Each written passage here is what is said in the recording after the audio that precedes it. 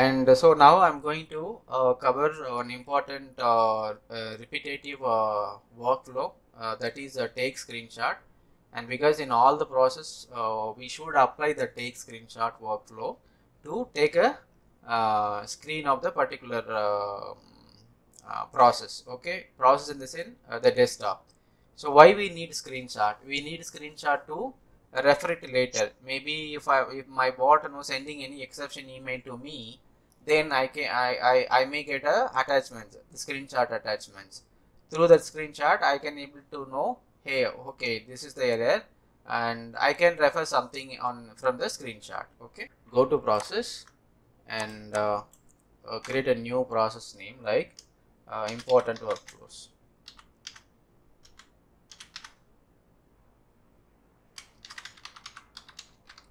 Important workflows. Here I can add init all settings. Okay, then comma kill process, comma init all application, comma take screenshot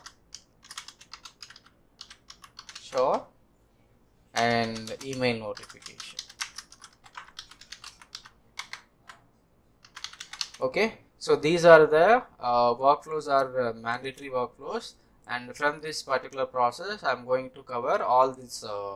I'm going to develop all this workflow separately. Okay, click on create and click on open main workflow. Now I'm going to create take screenshot workflow. Okay, take screenshot workflow. Okay, click on create. So as you know, why the take screenshot workflow is important. Okay, I tell you. So whenever if there is any system exception, okay, any application, any application or system exception occurred on the particular machine while executing the process, then the bot used to send an email notification. Okay, while sending an email notification, before that we need to take a screenshot of that particular machine, then we need to attach that screenshot and we need to send it to the user. Okay, this is for a reference purpose.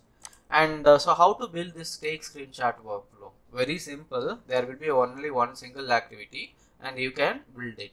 So before that, from this take screenshot workflow, I'm going to introduce one more activity that is called log message. Okay, this log message we used to we use this log message to track our process step. Okay, and through this log message we can track which step what executed successfully and whether it is crossed that particular place or not. So that is how we can track our process using this log message.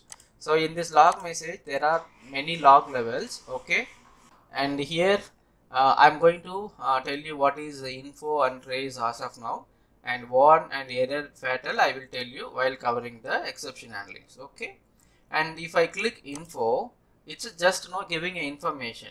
Okay, I will in upcoming videos I will tell you that and where to see logs and how it is printing everything. So as of now, understand that how to use log message activity. And see here, log level info. Okay, and here the message, what should I add? So let's say this is my take screenshot workflow. I can go to variable panel, and this is my behavior of, this is my best practice method. So you can guys also follow the same. Here I add workflow underscore name, and I'm going to keep my workflow name as take screenshot.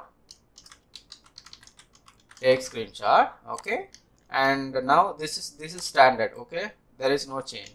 Here I'm going to tell that I'm going to call my workflow name plus, then I can add a pipeline here, then I'm telling that execution started.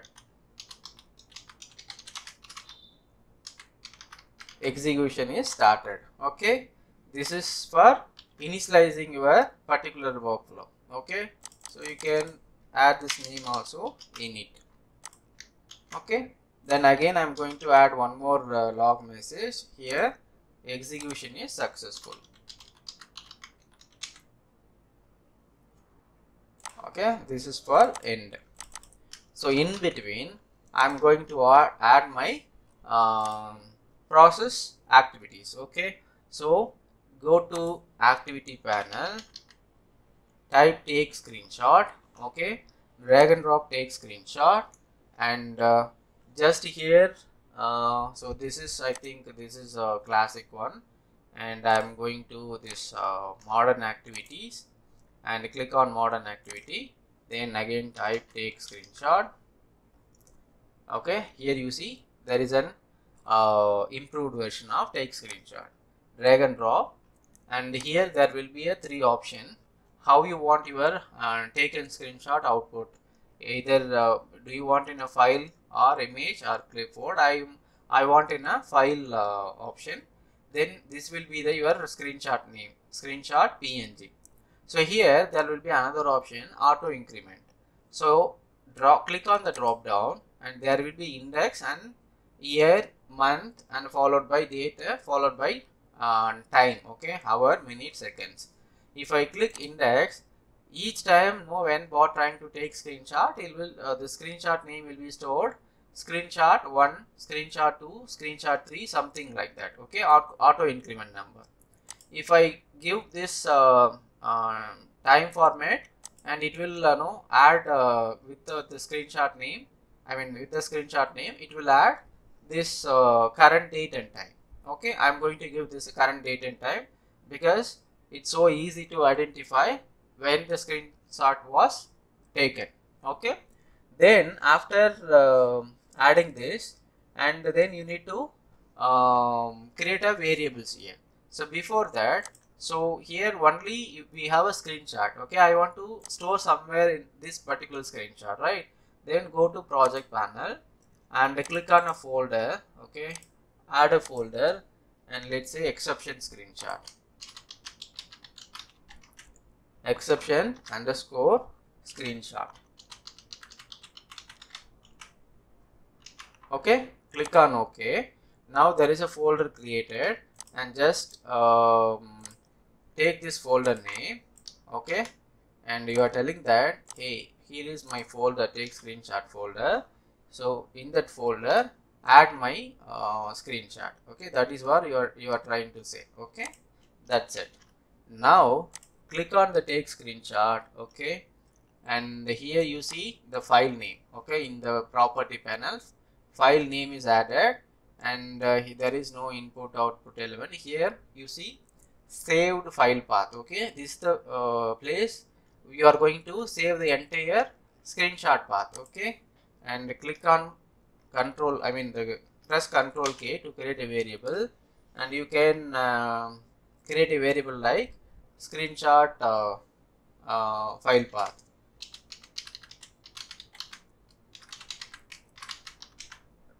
Okay, you created a variable that is in a string variable, and you can drag and drop right line activity to check the entire screenshot path. Okay, you can use screenshot path. Okay, that's it. My flow is ready. Okay, so let's see. And the project panel, there is nothing on the folder. Okay, I'm going to make this particular browser. This is my currently visible the screen on my desktop. Okay, and so go to studio and just click on run file. Now my execution is over, and you can see here in the output panel, and you can see here clearly you can see execution started. Execution started for take screenshot workflow. Here important workflow execution started. There's a process name, take screenshot followed by execution started. Then it's taken the here we are using it's took a screenshot. Then you see, then after what we placed, that there is a right line activities, right? Then the screenshot stored into this path, and the take screenshot, here you see the take screenshot execution successful. Okay, you can add that workflow also in that particular log message. Take screenshot, workflow execution started, take screenshot, workflow execution ended. Now you go here and refresh button, click on refresh button and expand. Here is your screenshot. Just double click.